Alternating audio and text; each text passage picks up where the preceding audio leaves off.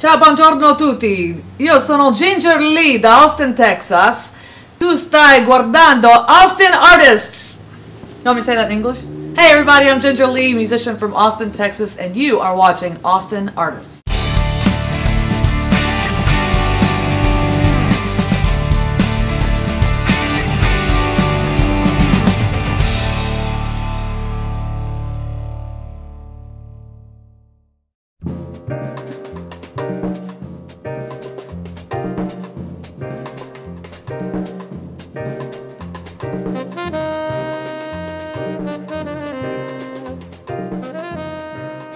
A typical day for me is quite extensive. It's probably one of the most difficult parts of my position here that I've kind of grown into, and that's going to start a couple hours before lunch, 9, 10 a.m. and I'll come in and I'll make my rounds. We've got everything from our Tejas restaurant to our 125 coffee bar, to all of our banquets and catering and meetings, all those facilities, as well as Carillon restaurant, and then on top of that you have Gabriel's as well. So it's a lot of different outlets, it's a lot of square footage, and I've actually worn a pedometer before on a slower day and cleared over 12 miles. So it's a big building, and that's before 5 o'clock. So it's a big building, and in terms of my rounds, I'm doing everything from checking with all the sous chefs, making sure the food's not only accurate and up to standards, but getting delivered on time, and checking with our banquet managers, all of our outlet managers from a front of the house perspective to make sure they have the proper tools in place to ensure their success as well. So that's pretty much from 10 to say 12:30, 1 o'clock. And then about 1 to 2 o'clock, 1 to 3 o'clock, we typically hold all of our meetings in-house that we want to, any areas that we need to address or go revisit from the day's happenings. And then we transition into our dinner crowd. Now that's not only the Carillon restaurant, New American Grill, but that's all of our banquets and catering. We do have an executive sous chef and a banquet chef that head up those departments, but ultimately at the end of the day it's my responsibility to make sure those things are executed in a flawless nature.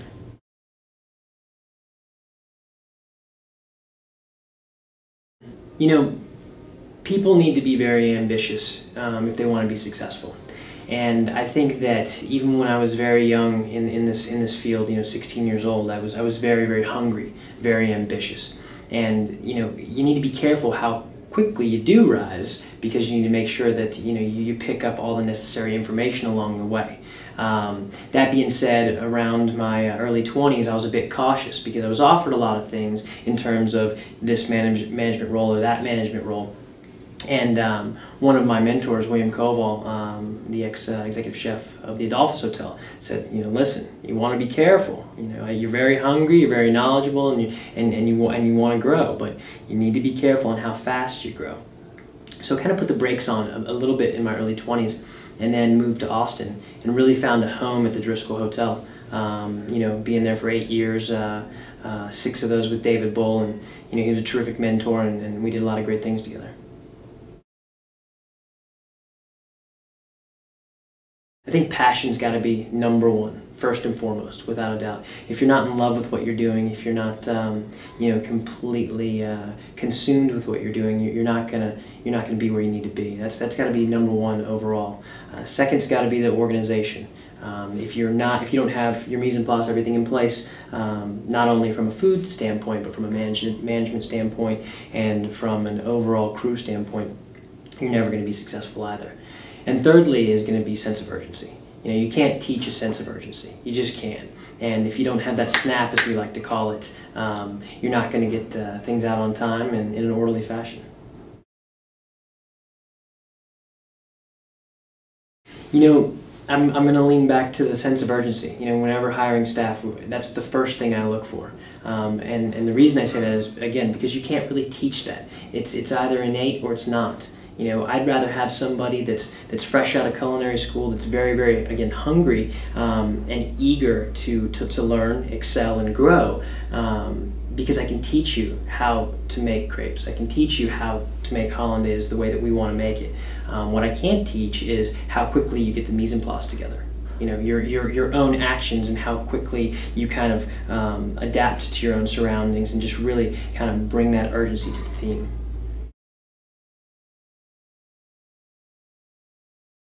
You know, I've actually teetered on this subject back and forth in terms of how important professional training is. If you would have asked me that question, 2-3 years ago, I would have said absolutely not, without question. Do not get formally trained. Go and pinpoint the chef that you want to work for and go and learn from them.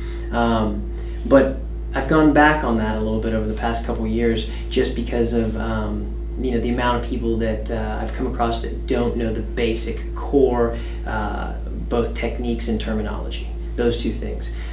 It's really important to possess not only those core items, but to really be up to par with the rest of the people in the industry that are starting out.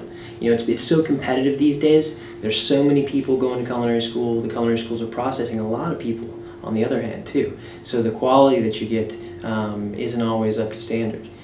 It's like any other business school. Until you've been out in the real world and actually seen it and faced it in the eye and been successful at doing it, then you really haven't done it. So that's why I go back and forth on it. So I'm going back to formally trained is important, but you still have to possess those real world kind of hands-on.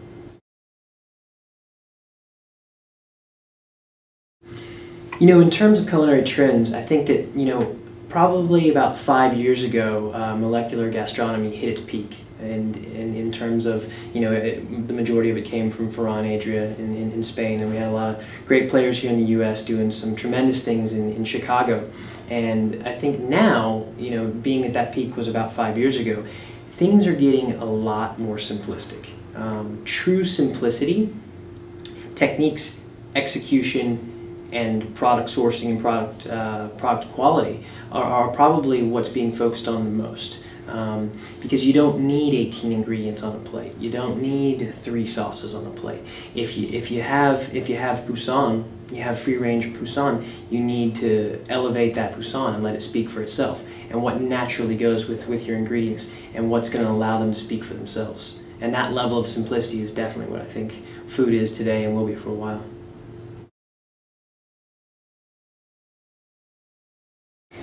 My first job cooking, I was 15 years old. I was flipping burgers, dropping fryer baskets at what used to be the pier on Lake Austin, here in Austin. And at that point, it was a summer job. It was, some of my friends worked there, and then it transitioned over to being a bit of an adrenaline rush. So it's how many orders can you take, how fast can you cook them, how well can you cook them. But at the end of the day, how well can you cook a burger, at that level anyways, in the first place. So I went on and worked at some other places in Austin, and again, it was the adrenaline, and I played sports going through high school, and it was just how much can you take, put me in the game, coach, let's go, and those would be my chefs, kind of in their roles.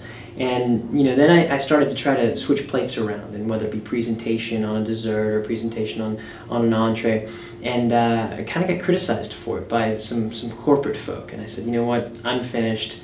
I'm going to go to culinary school. So I went to the California Culinary Academy in San Francisco, and that's where I think that I truly fell in love with food, where my passion was really drawn in tightly and neatly to where it needs to be in terms of, again, the ingredients. I mean, Northern California in the first place, whether it be produce or seafood or cheeses or whatever it may be. I mean, it's probably one of the best places, at least in my opinion, that you can be in the country in terms of overall food quality and ingredients. So that passion was really, cultured, if you will, there, and it really provided a springboard for myself, my knowledge, my career, my experience.